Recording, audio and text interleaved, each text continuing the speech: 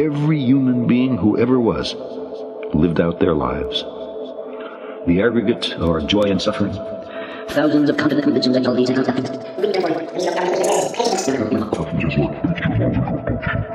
superstar, every supreme leader, every saint and sinner in the history of our species lived there, on a mote of dust, suspended in a sunbeam. Is it helps you see what we're going through now, not as the end, but rather just part of the journey. Most of us live 70 to 80 years old. Imagine if we lived for 1,000 years. This would be like the 6th or 7th pandemic that we faced in our lives. It's hard and it's difficult, but there is a light at the end of the tunnel.